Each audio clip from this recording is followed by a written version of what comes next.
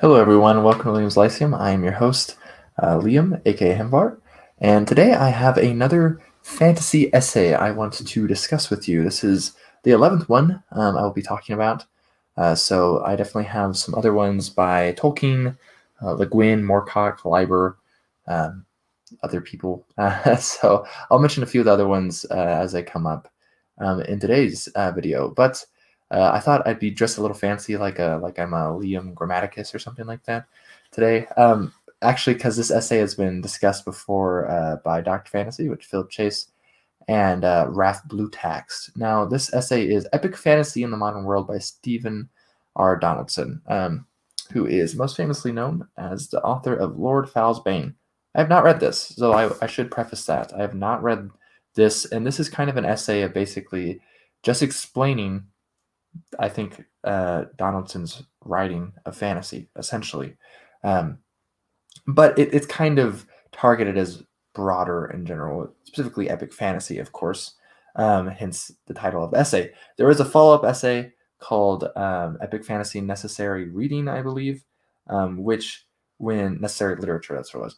And when Philip and Raf spoke about this essay, they also spoke about that one. I'm gonna do separate videos because that's what I do. I like to see the difference in it in separate videos. For example, when I did Moorcock's Epic Pooh, that came out later than his Aspects of Fantasy essay, I believe that's what it's called.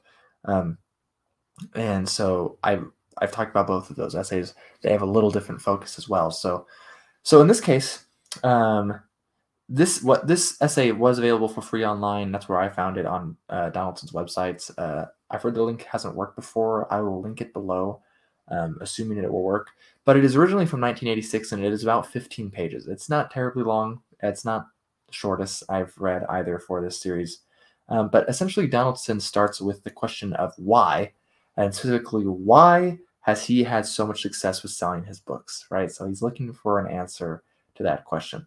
So he says this: "My ambitions as a writer have always been intensely serious in the aesthetic and literary senses, and so the idea that my books would become popular just never crossed my mind.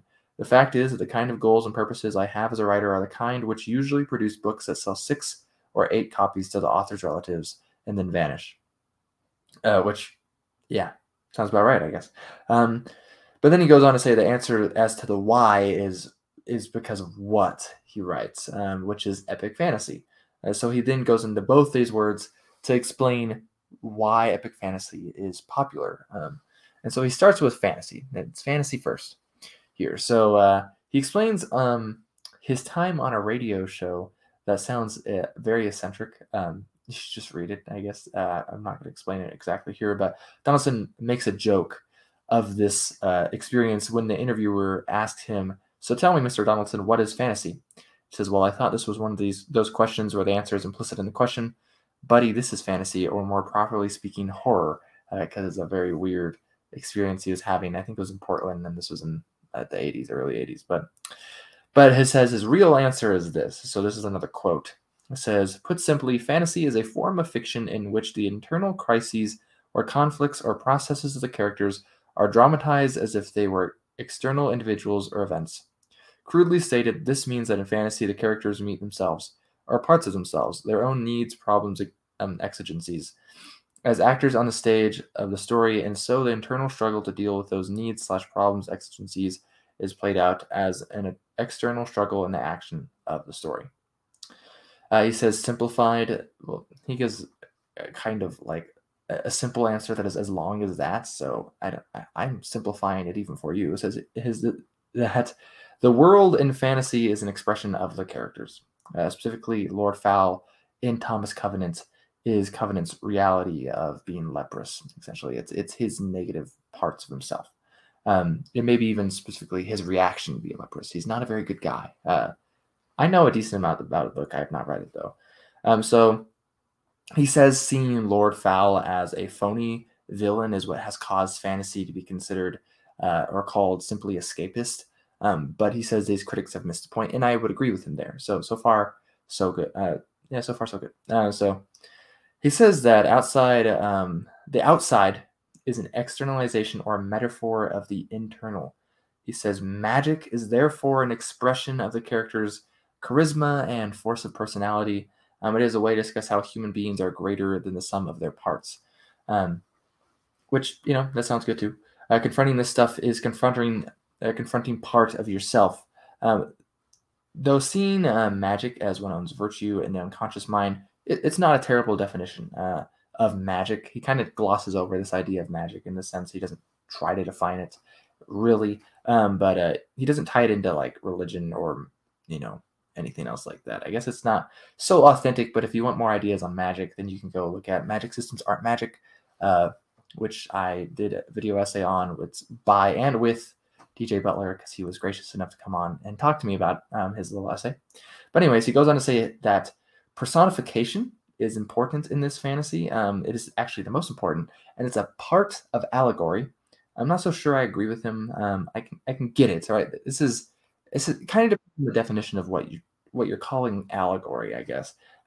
So since a classic example of allegory would be like Piers Plowman, something over Narnia, which you could argue is not allegory, right? Especially when compared to something like Piers Plowman, and definitely over Lord of the Rings, which almost no one would call allegory, but it is symbolic, right? So what's the difference? Is allegory just symbolism? Because if that's the case, then Lord of the Rings is allegory. But I don't think that's the case. Like allegory seems to be one for one, at least in my opinion, which is why I would say Narnia is not even allegory, right? Because the White Witch is not Satan, right? So there's a lot of stuff they're not allegories. There is no allegory for it. There is stuff that's symbolic, but it's not allegorical. So anyways, but the Lord of the Rings is better though, specifically because it's not allegory. It's better than allegory, right? It is this metaphor of it's human experience, right? Symbolized in a sense, right? Externalized, right? That is what he's talking about, right? So it then goes on to say that that basically this is not done in contemporary fiction. He's generalizing heavily. He'll generalize a lot in this essay, actually, which is where the problems come in. He says it's more cynical, it's postmodernist. He doesn't use the word there, but he's being very specific after World War II literature, contemporary literature, not fantastic stuff. He says it's a view of humanity being swallowed by the void, essentially.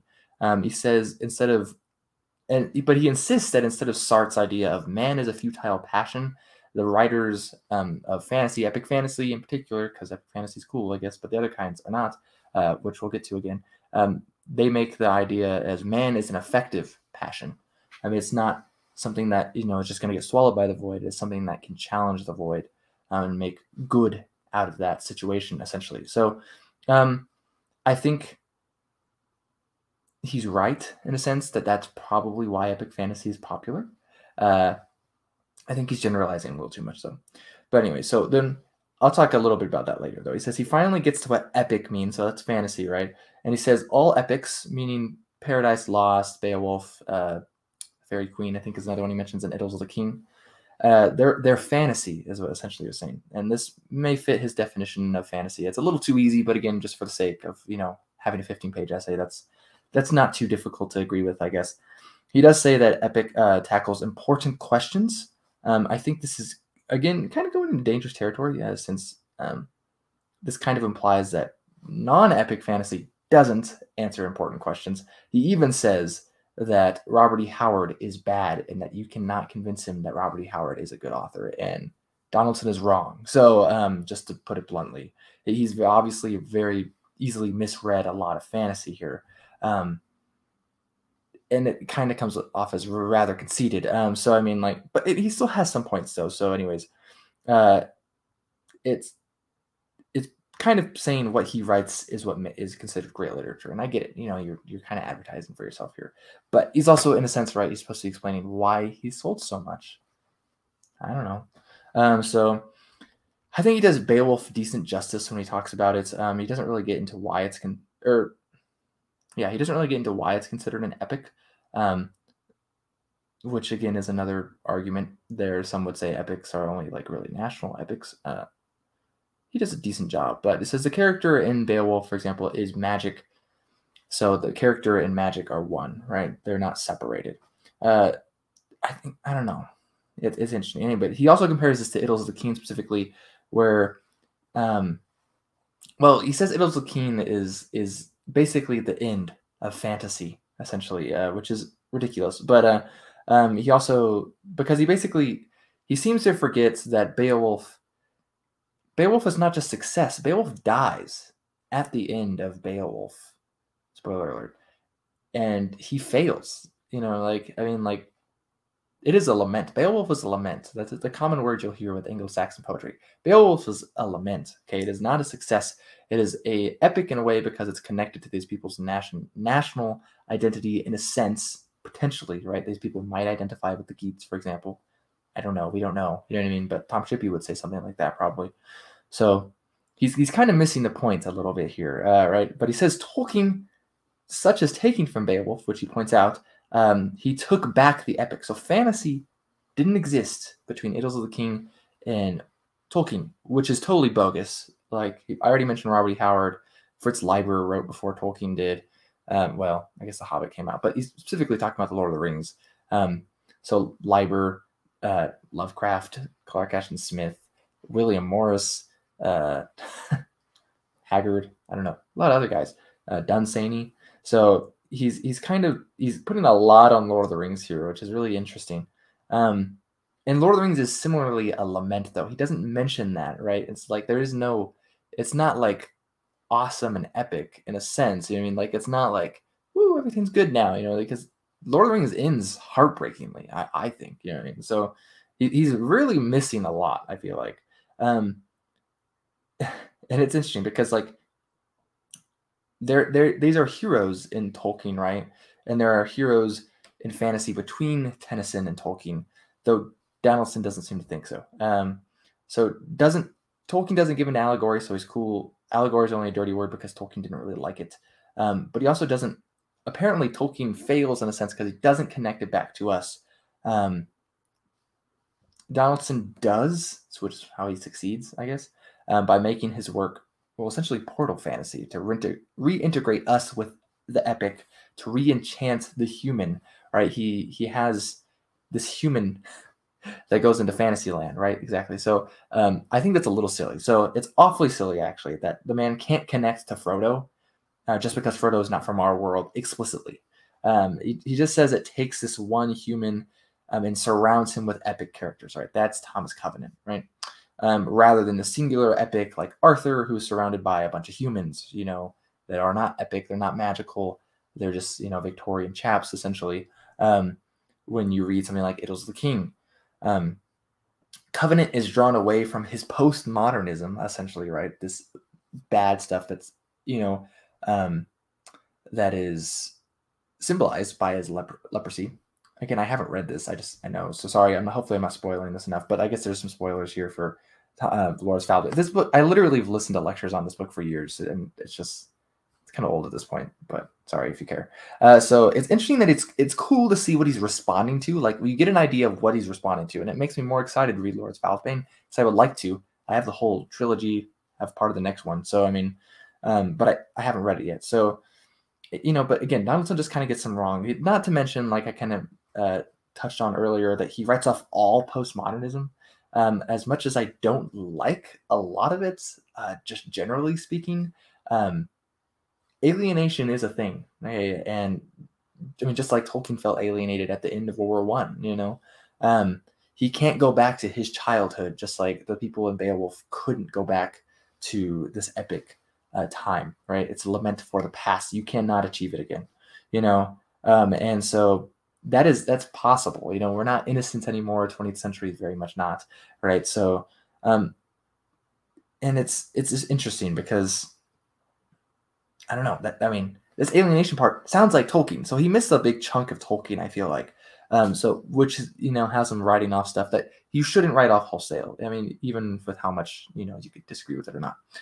So this also excludes things like Grimdark, which wasn't a thing really then. And Sword and Sorcery, he totally just writes. I mean, you're writing out Robbie Howard, you're writing off all Sword and Sorcery. You're basically saying it doesn't have the themes that I like, the symbolism that I like, and so therefore it's not worthwhile. That's essentially all. It is almost blatantly what he's saying, actually.